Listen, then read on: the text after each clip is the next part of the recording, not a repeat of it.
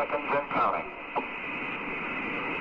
If all goes well, we anticipate hearing, as we did in the latter stage of the Mercury flight and in the Gemini 3 flight of Grissom and Young, we'll hear from them from the capsule as they rocket into space. It's T-minus 2 minutes and counting.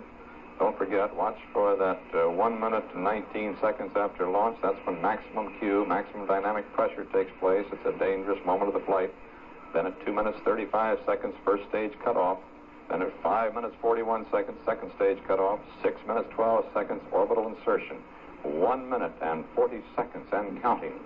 1:40 and counting at Cape Kennedy under cloudless skies. Astronauts McDivitt and White preparing for 4 days in space in America's first walk in space. T-minus 90 seconds and counting. The launch vehicle has gone to internal power.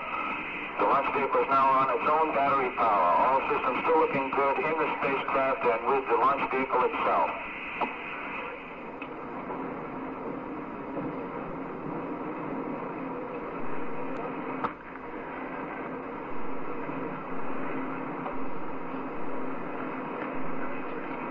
All eyes at Cape Kennedy and the world watching this by early bird satellite. Seconds and counting. T-minus 60 seconds and counting. On pad 19 at Cape Kennedy, we're in the last minute. T-minus 50 seconds and counting.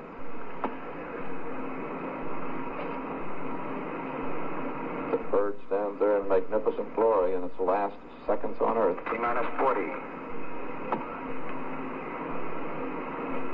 Coming down to T-minus 30, a half a minute to go, and there it is, T-30. T-minus 30 seconds and counting. All final checks in the countdown, still looking good at this time.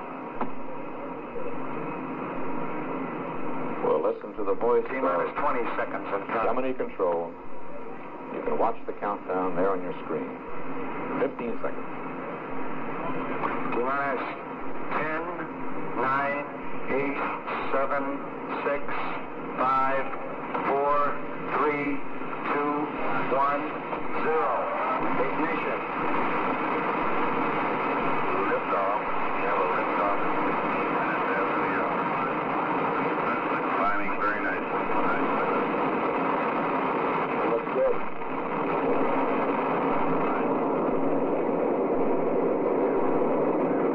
Looks like a beauty. Oh, baby. Roll program completed. McDivitt report. He's a goer. Program has been initiated.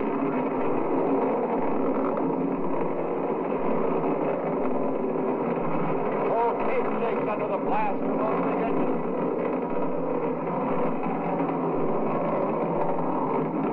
Now looking straight up, we can see the fire right there in the bottom of the pipe.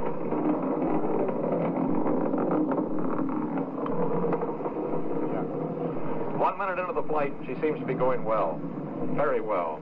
There's the contrail that sets in at given altitude. The right dew point for that contrail. It's approaching max Q, that maximum dynamic pressure. It's coming right now. They're going through it right now.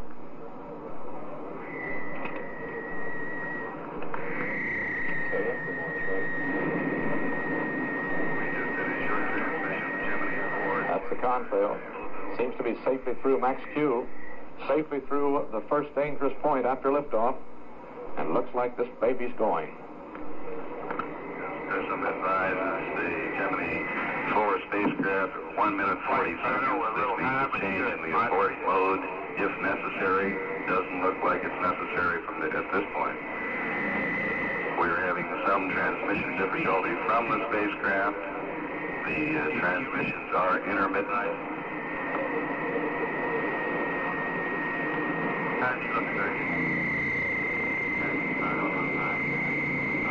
We just had Fine here. 2 minutes and 7 seconds into the flight, and everything looks fine here.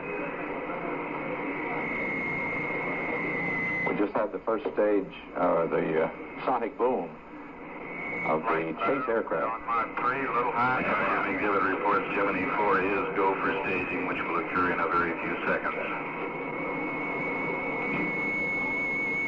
Pilot White advises he's received an update of data on the computer on board that spacecraft. We can just see. Staging, and it's been confirmed here on the ground. We just see with our high-powered lenses there that first stage cut off and second stage ignition.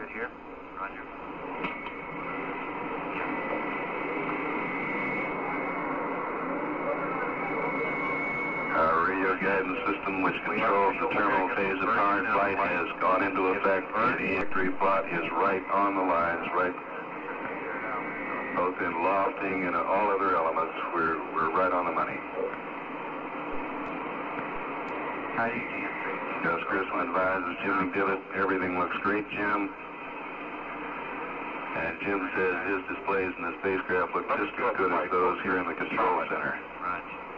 Flight solid, vital solid on all data. Right. 3 minutes and 40 seconds. Nice. Everything is real good here, fine. Mission Director Chris Kraft going from console to console here, and from each one he gets a completely confident and assured report that everything looks good. We're 4 minutes into the mission.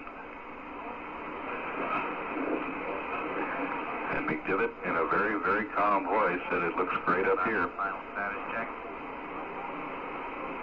Kraft is advised to stand by for a final status check here before we go to the final minute before cutoff. Go. Capcom with go.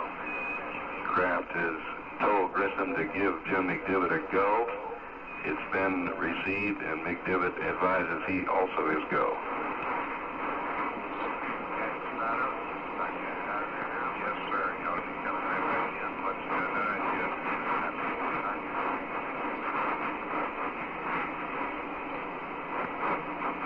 Everything go up to this point. 4 minutes and 50 seconds, and our values are right on the money. Second stage shutdown should occur in another 40 seconds now. That's the next critical point in this flight. First stage performed perfectly, apparently. Stand by for point 8. We're standing by for point 8, that point where we have achieved 80% of the required velocity. 80%. 5 minutes and 17 seconds in. How you guys? We're solid flight, both systems. Guidance says we're solid. Both systems, the primary system in the booster and the radio guidance steering system. 5 minutes and 30 seconds. Stand by for sustainer engine cutoff.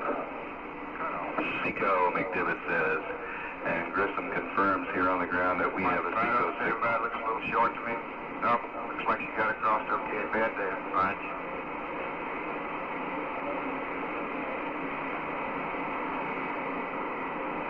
Flight plan calls for McDivitt to, we've been given a go by Chris Kraft. Right. Grissom repeats, your go, Gemini 4.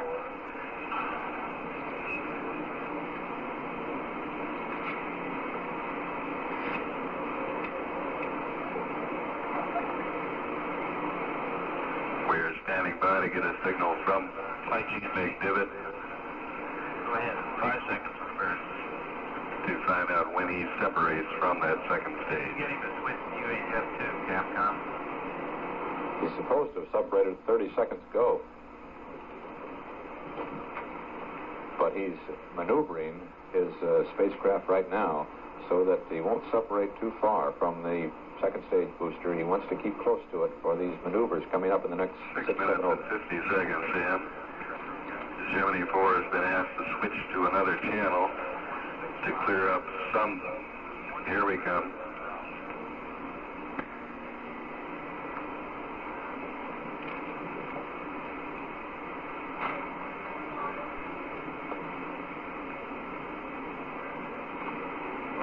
Jim McDivitt advises his incremental velocity indicator within the spacecraft during the separation maneuver, which has occurred within the last minute, read as follows. Looking forward.